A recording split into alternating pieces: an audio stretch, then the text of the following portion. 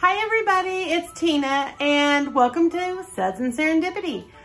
Today I'm going to make a quick batch of soap and thought I'd just take you along with me. It's going to be the butt naked scent, and I'm thinking what better way to do butt naked than just to do a plain bar. I'm not going to add any color to it. It's just going to be the natural color of my hemp soap that I always make. So if you would like to see how I do that, just keep watching.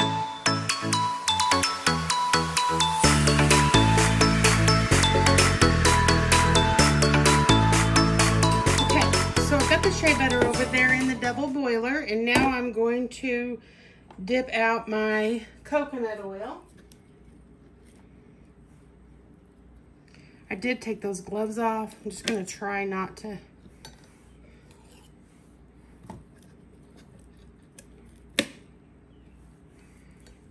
Because they were quite the nuisance. And my rubber kitchen gloves that I have are a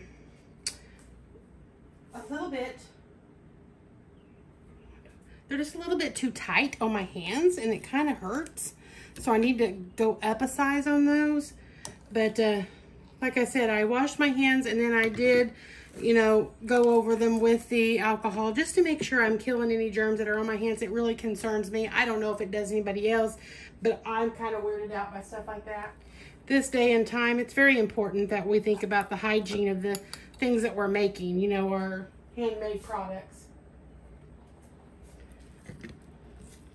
We wouldn't want to pass along anything to someone else. And, I know that the lye is going to kill anything that's in here, but it just, it doesn't hurt anything to be a little cautious.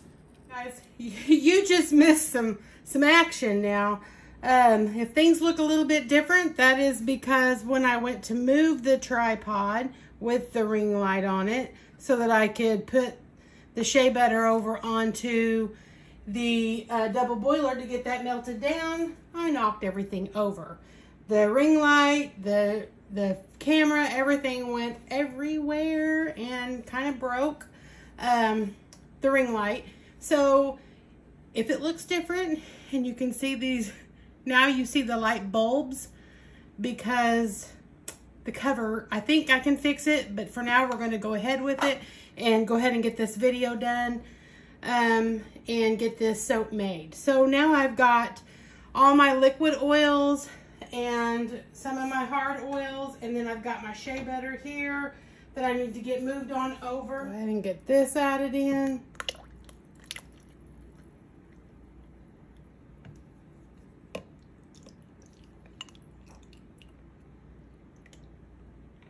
Now, I've been having some bad luck with some of the new fragrance oils that I got.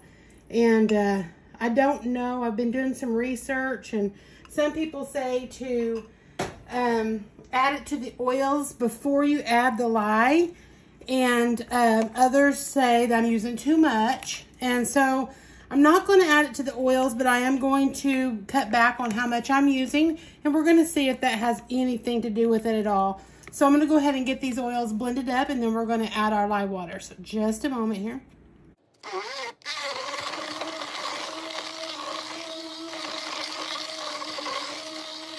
All right. I am going to put my gloves on for the lye water portion of it. Got those on. Now I'm nice and safe and protected. I'm going to keep it away from my arms. Keep the lid on it until I'm ready to pour.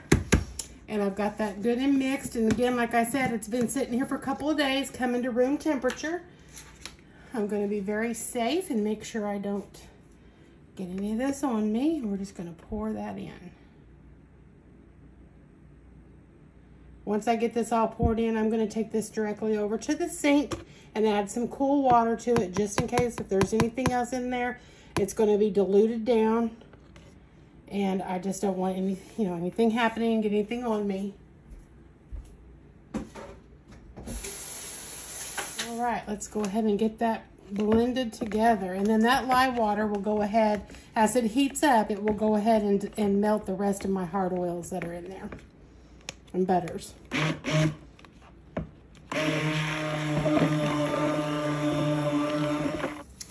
Okay, so now we're going to go ahead and get our scent added in here. Get that tared out. We're We're going to add our scent, which is Butt Naked. And we're going to do a naked soap. And it says on the reviews that this behaves well. So let's see.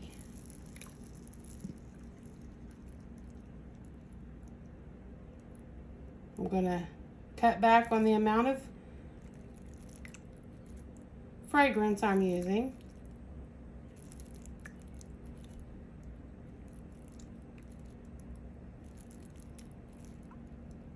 And we're going to see if that helps. I just don't want it to not have a fragrance, you know, be fragrant.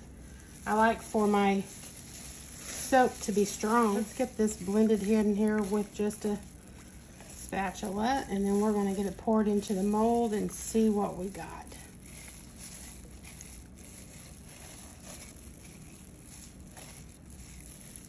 So far it's not seizing.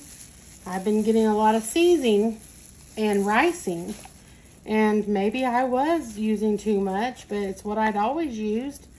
But maybe, you know, these are new scents for me, so maybe that's the situation. I don't know.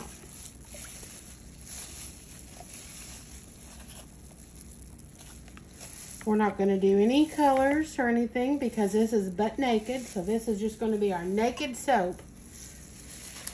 I'm going to get that poured into our big mold here and see how it goes.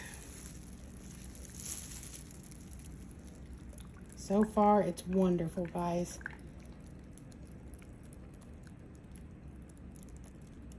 Nice and fluid still, which is good and bad.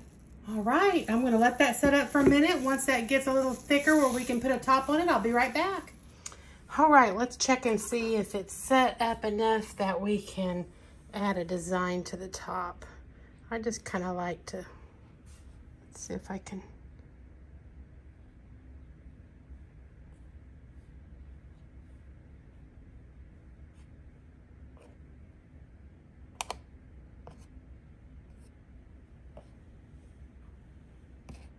This is my favorite.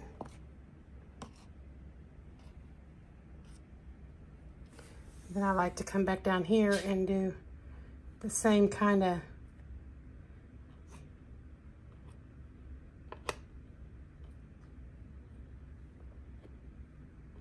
I got this little Chinese, I don't know if it's Chinese, Japanese, whatever. It's a set that I got. It had a set of chopsticks, metal chopsticks, and then a set, and then this spoon. And I just use that to texture the top of my soap with. It may not be quite set up enough yet, but I think that looks pretty good.